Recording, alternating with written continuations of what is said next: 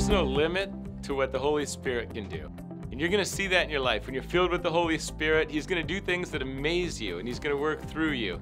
We read in Acts chapter 19, and this is incredible, but Paul would touch handkerchiefs and aprons, and then those same handkerchiefs and aprons would be brought over to people who were sick, and as they touched the handkerchief and aprons, they would be made well, and if some of them had demons, evil spirits, they would be driven out just by touching the handkerchief and the apron that Paul had touched. Now, the important part isn't the handkerchief or the apron. Yes, they could really manipulate that and, oh, we're selling handkerchiefs that the Apostle Paul touched. Come and receive this healing handkerchief. That was not a business that was set up.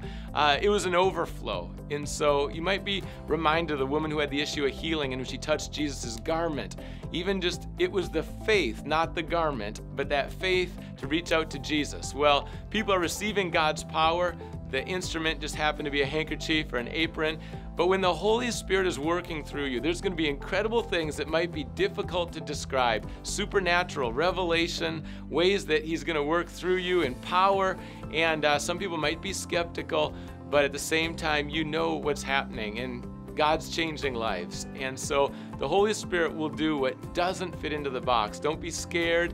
Don't stop trusting God or be more cautious. Continue to go all out for the Lord, knowing that the Spirit is working through you and the results, they're going to be supernatural. That's what we read here in the Bible. Same Holy Spirit today.